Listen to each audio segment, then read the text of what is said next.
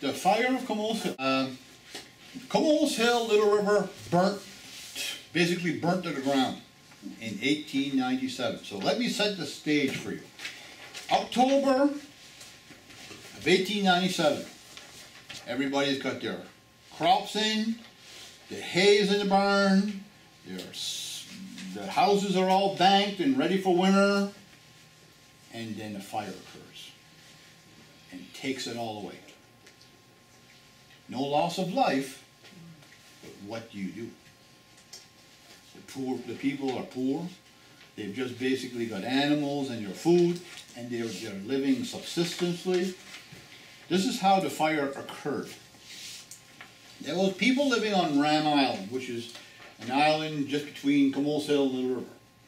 And on a Friday night, they came on land to have a party, and when they were supposed to go back, they were supposed to light a signal fire on the side of the shore, indicating that they were ready to be picked up. And so this is what happened, and they left, and the fire was just below Memphis House, or just south of the wharf. A place called the Pointe Zedor.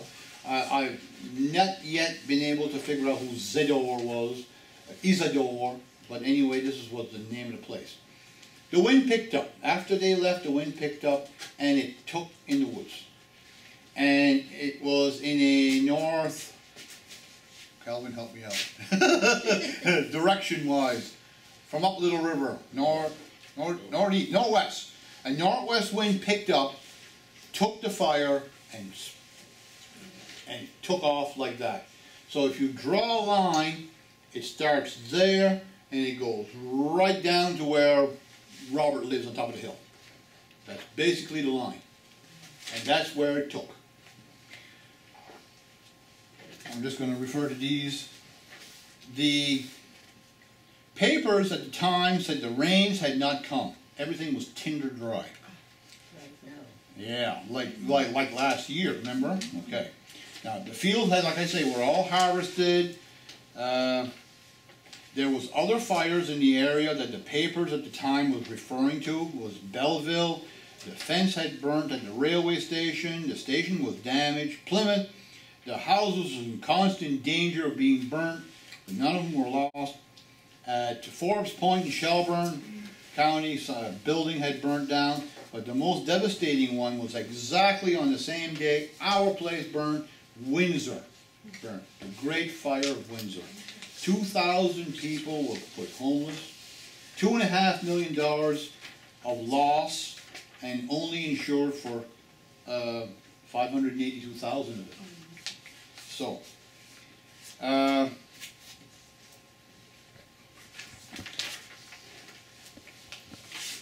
the people whose houses were burnt was in a line of, like I say, that in that direction. The church had just been built. It was a brand new church, a couple of years before. It was spared.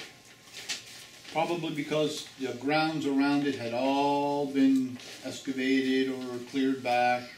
All the Claremonts, all Leo and Leo's house, your house, all saved. Probably because all the fields were in the back, separating the fire from the house. We've looked at this. Yet the barn on the other side, and where Victor Cuttrell lives, that was lost. Up the road, where James Bond lived. James Bond, he had married Papatou. He had lost his place. And it kept on going down, and it burnt on Nora's house, down on the East Hill Road. It burnt Moses Newell's house, on top of the hill where Robert lives now, and Daniel Jacquard's house down behind it. Those houses are all houses of the fire. They've all been replaced. They're all built the same. They're all exactly the same. One might have the stairwell on one side or the other, but they were all replaced. Not all replaced that were burnt. There were 7 burnt, only 5 replaced. We don't know why the other ones weren't replaced, but probably they didn't want to settle there again and they moved on.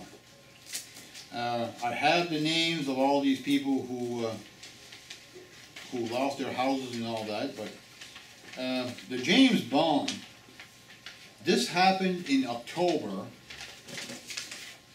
He was 31, and 3 months later he died, leaving her with 3 children at Christmas time, or roughly around that time, yeah.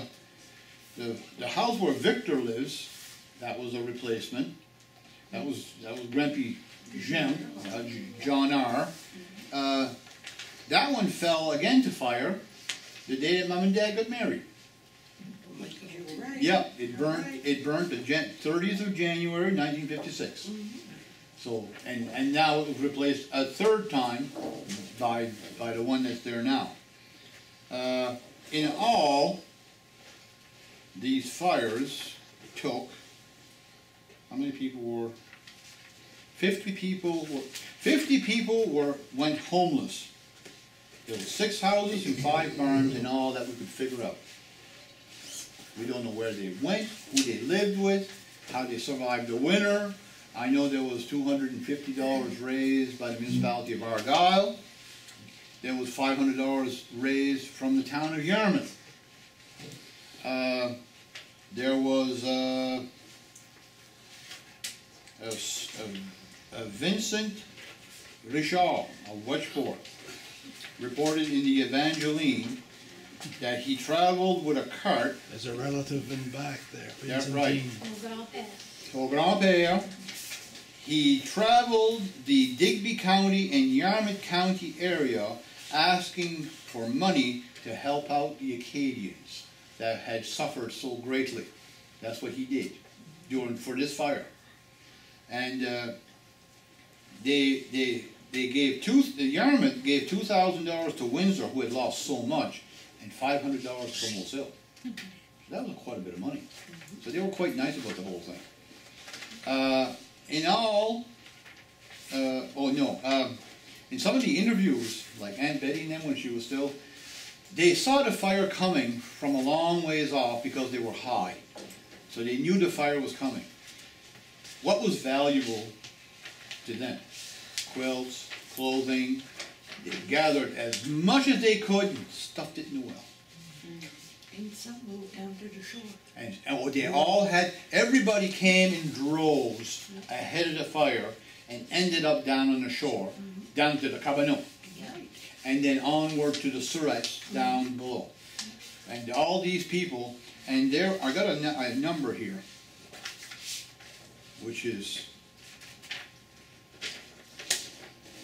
they started at several months old to like 90 years old or 80 years old. That was being all driven to the shore, yes. Jarvis, he was 60, yeah. So were they getting ready to take to the water with boats in case? Or? I don't think they had boats down there.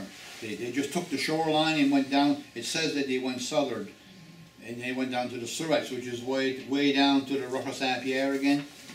Yeah, but to escape. So one of these people, an old couple living possibly in a log house halfway down the hill. Well, the only one that I could discover that lived there was my great-great-great-grandfather, Daniel Jacquard, and his wife, Henriette Boucher. And you can find them in the next census records, living with their daughter in Melbourne.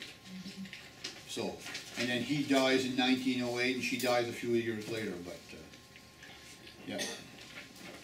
Oh, Maudet, the reason his name is Maudet is because his godfather was Jean Maudet Sigon. Oh, yeah? Yeah. When he baptized him, there was no godfather, so he put himself down as a godfather for Maudet. Any other stories you wanted to? That was it? That's what happened to that fire anyway.